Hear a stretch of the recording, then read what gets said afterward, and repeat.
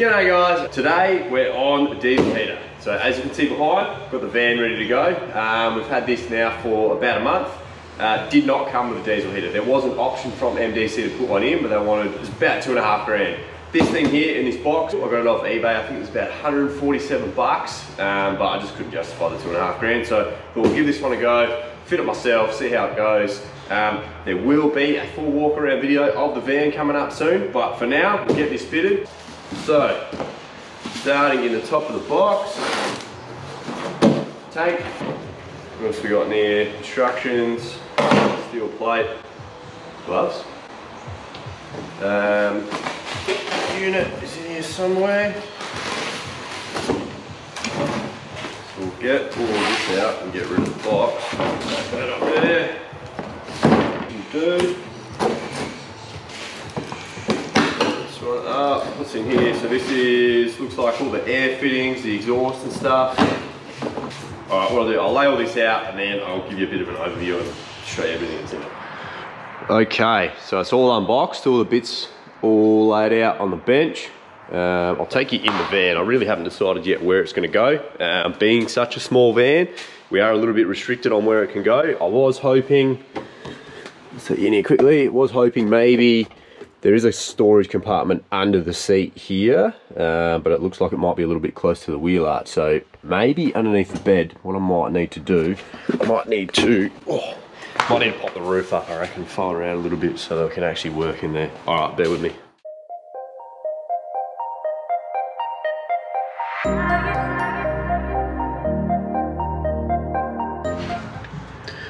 Okay, so I've worked out the spot. Up underneath, just next to the wheel arch. Willie, get out of the light, buddy. All fun and games with Willie dog sitting in the light. Buddy, come on, get out of the way. Alright, so I'm just going to drill a little hole up through around about here, which is, there's a little toolbox that was just underneath the seat, or storage box underneath the seat. So I'm going to drill a hole through exactly where I want it here, and then that way I can mark out from the top side exactly where I want to cut the hole out. Here we go.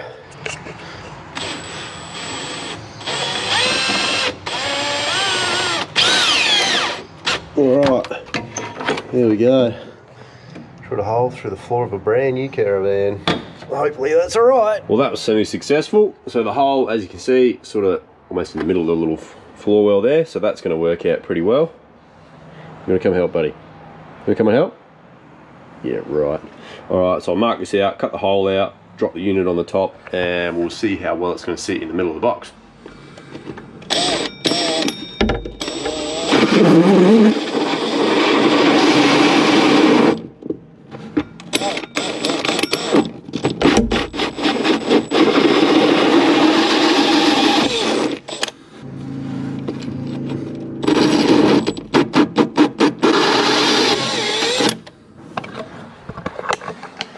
Alrighty, couple of holes. Imagine if I drilled that in the wrong spot. Maybe I did. Nah, just messing with you. I'm just going to vacuum this out. Those hoses there down that you can see through the hole, they should be able to push out the way, and then everything else will get clipped straight on the side of the chassis rail. So let's get this bad boy mounted. So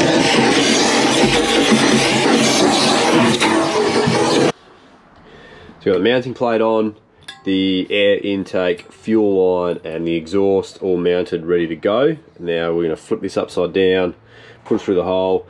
This hose goes through the floor, and then you're going to bring it back up again, because there will be the little fuel pump. I'll probably mount it maybe to the side of the wheel arch or something in there.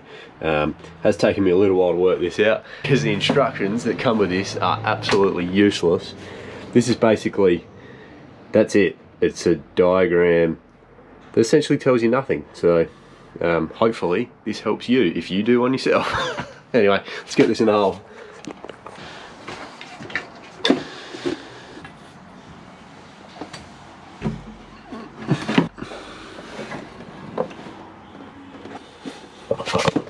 Like so. Okay, so there's just a quick little shot under the floor. There's our pipe sticking through, so the exhaust, I'll try and bend that, follow it somehow along the back here, and then I'll try and mount the little muffler thing to the side of here. Willie, can you get out of the light, buddy? So then fuel hose, that will go back up, probably through a little hole over here somewhere, and if filter. I've got no idea where we're going to mount that. Do need to put a little air filter on the intake somewhere under here. Being an off-road van, expect to see a lot of dust, so probably end up going to need to put like a little cover or something over the air intake and just sort of have to take it off every time we want to use it, because otherwise that is just going to absolutely get bloody chockers every time. So jump forward a little bit on the install here. I stopped filming for a little while there. I was getting a bit sidetracked, and to be honest with you, I didn't actually really know what I was doing. Anyway, this is where we're at. So the fuel pump is mounted, fuel hose in and then back out. I made up these little clip brackets just to hold a few cables.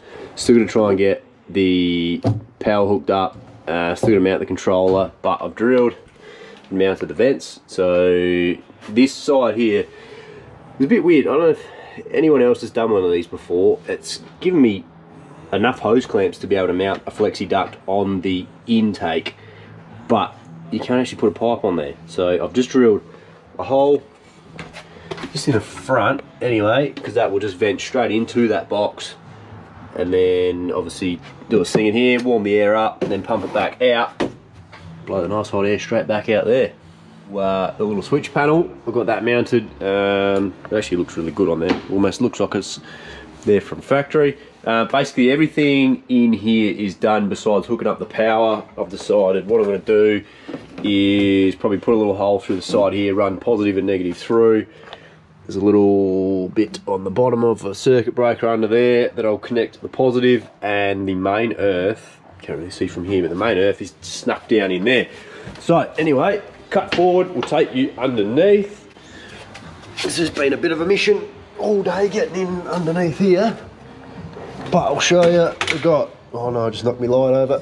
I've got, everything is complete under here, but the muffler is mounted just next to the shocker, so that's all done. Oh yeah, air filter is on, all the fuel hoses are done, clamps are on, everything's done. The fuel hose has been run all the way to the drawbar, but that's going to be the last thing. I'm just going to mount up the fuel tank and then put the filter in and get that sorted. So I'll show you what the little plan is with the fuel tank. So the fuel tank will fit perfectly just in front of the gas bottle here. So the plan is, I reckon I can mount that to the body, tuck it in about there somewhere, and I'll get like a little colour bond, or not necessarily colour bond, but a little sheet metal thing bent up to encapsulate it, just to try and protect it a little bit. But as you can see, I've got the fuel hose here ready to go. I just need to get a little isolator switch for the power. Give me another hour or two tomorrow, Arvo, and she'll be done. But anyway, that is me for the day. I am out of here. Sweet. All right, catch you later, legends. Right, so I've got a few bits now. Got my little colour bond flashing made up to go around the tank, so that'll fit in there nicely. Nice black one to match front, black on the front of the van. Now, this is a little bit of a tricky part. I've got a hole drilled in the bottom for the little fuel outlet, so obviously diesel will feed out that little hole. Then there's a little nut that'll lock that in, fuel hose goes on there. So the problem is, you can see through there, the hole right in the bottom, basically got to try and drop that little plug inside the main funnel hole and shake it about and try and get the end of it to pull through there. So, damn it. Voila, one fuel outlet. So this is my little contraption to be able to bend up my tank cover. I didn't actually film the process of doing the first bit because I was a bit unsure whether it was even going to work. But I've got a block of wood, or cut to size, clamped inside, clamped on there, and then just basically push down with a bit of timber just to try and get that even crease along there. You can do it with sheet benders, but just a small clamp ones you can get, but you end up with little creases in it. So this one has actually worked a treat. Okay, so this is the second side. I thought I'd show you this one, seeing as the first one worked. So I've got the sides all trimmed off, got my block of timber clamped in there. We'll flip him upside down on the ground, and then basically what I do, line this up with the same marks on each side as the one under it, and then just push, fold it down.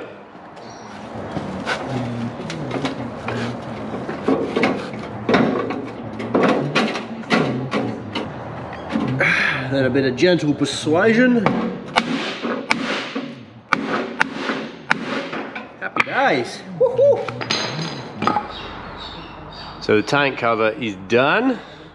I let that set last night. Got all the corners Sikaflex. There's our little fuel outlet down the bottom. Had to just chop the corner a little bit to be able to let the cap hang out. But now this is ready to go in. So it's got a little flange on the side here to be able to fix it to the front body of the caravan. So this will go straight in about there, tucking behind the gas bottle holder, nice and protected. The tank is all done, mounted.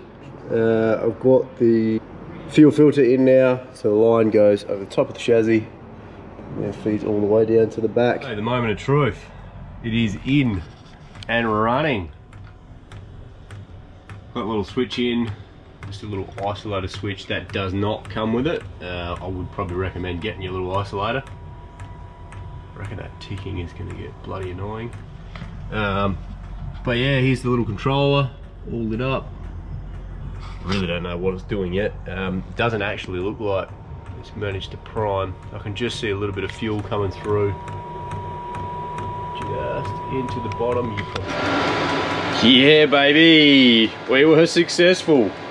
It did take a few goes. I had to turn it on and off a few times just to try and get the air to prime out of the line. So I actually took the outlet from the pump. I took this line off for a while and managed to watch it come up the hose into the pump and then put it back on just before she's going. But now it's got diesel in there. It is, I've got it set flat out, like on high fan, high heat. It is pumping.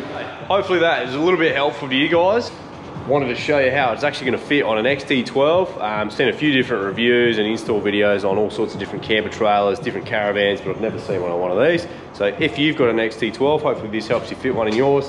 For 147 bucks, you really can't go wrong. So a quick little recap. I've got the tank on the front, got a little ColourBond flashing to protect that.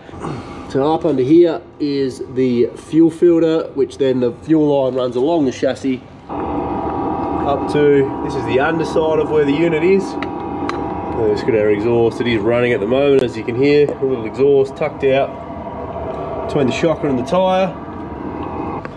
Then the inside, so we've got our control unit mounted just inside the door with a couple other switches.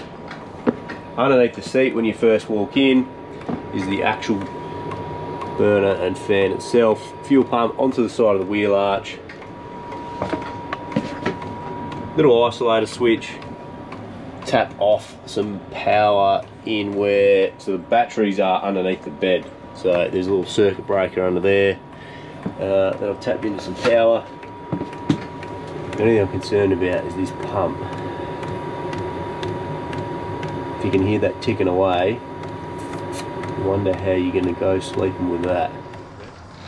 So there you go, that's the unit all done and dusted. Hope you've enjoyed the video. If you do like it and you are enjoying this, I'd really appreciate it if you could subscribe. Feel free to leave us some comments, tick the like button. Let us know if you've enjoyed this little build video. I do have quite a few others coming up, just with the new canopy build, fitting some stuff on the car, and then once this is done, we'll get the van out and we'll give a full walk around tour of the van. So let us know if you're keen for that. Anyway, hope you've enjoyed it, guys. See you in the next one.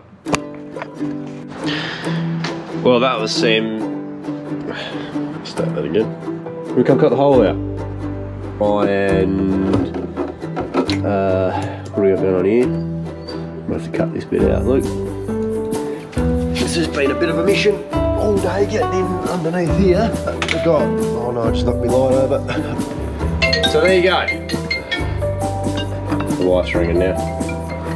And I've just been watching YouTube on how to actually fit it because